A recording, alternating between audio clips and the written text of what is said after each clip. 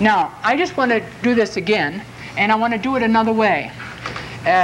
So would you start out and tell me what you've been hearing? Okay, Virginia, we've been hearing... No, I'm Glenn. You're Glenn. Glenn? We've been hearing about these women that go down there to the center, and they're getting filled with all kinds of ideas about how they're just as good as their husbands, and that they can get off and do their own thing, and they don't have to pay any attention to marriage vows. We just really don't like that. Oh, I feel so bad that there's anybody like that who would feel that way.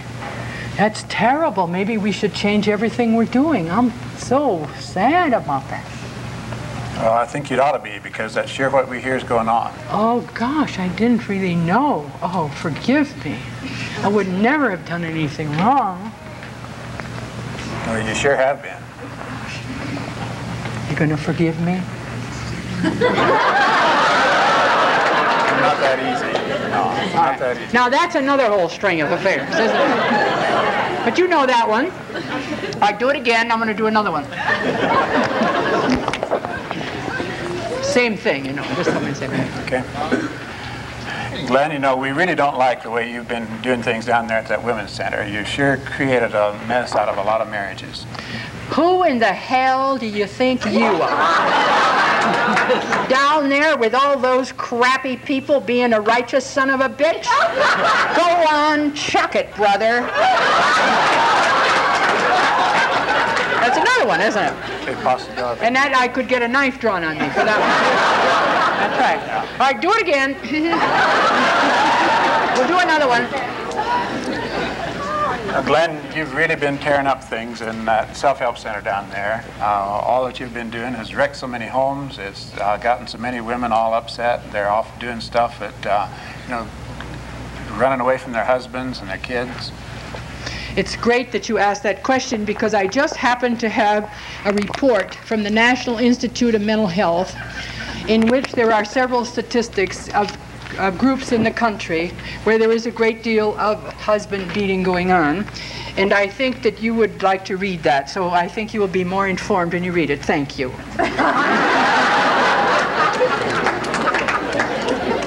I already know all I know and all I need to know, I think. All right, now do it again. I'm going to do another one.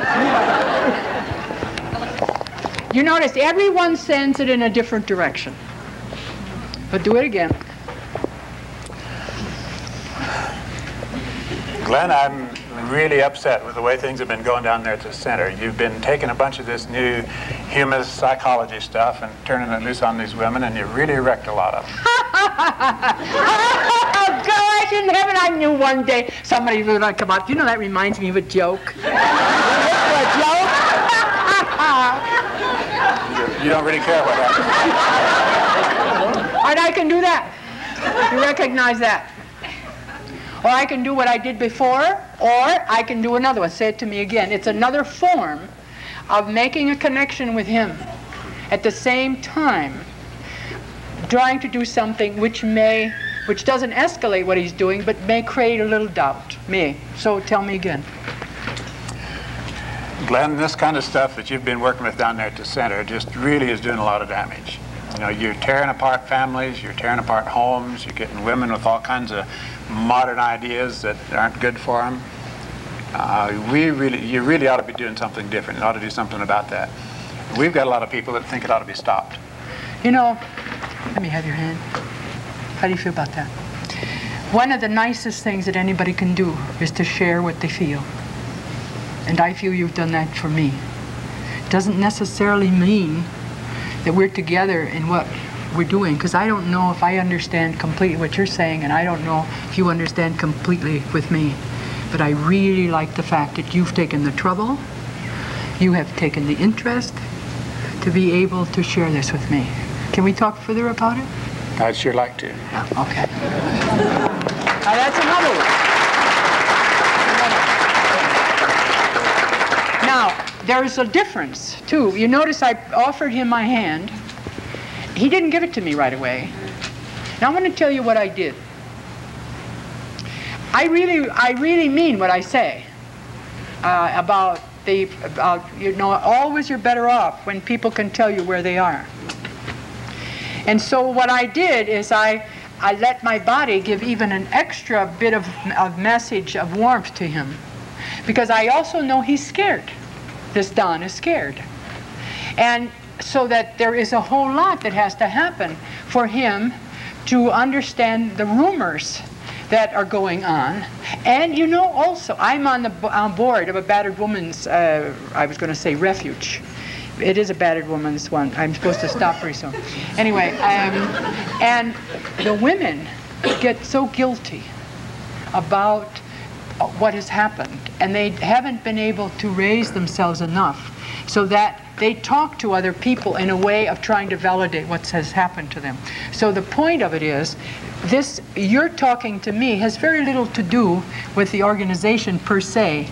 It has to do with your scaredness and so on. And if I find no way to make a contact with you that is going to help us to come together, then we're not going to be able to do anything.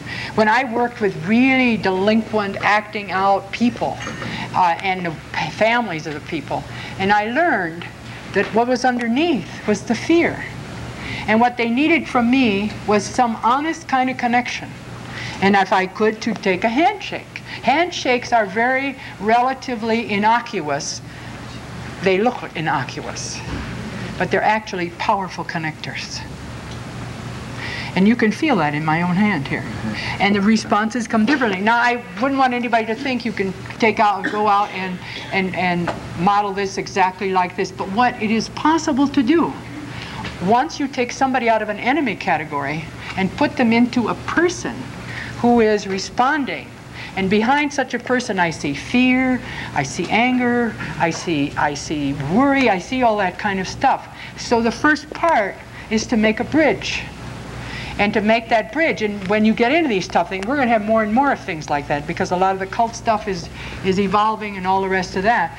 For how to really make it. You keep your own integrity, you make a contact, and I'm always glad when people tell me, but I can also say I think we have some disagreements, and also that I don't even know we understand each other, because we would just be playing with words, because the one thing that people would often do is start to deny because they feel attacked. And then they would go on. I don't know if that helps you any, yeah, but there are all these options.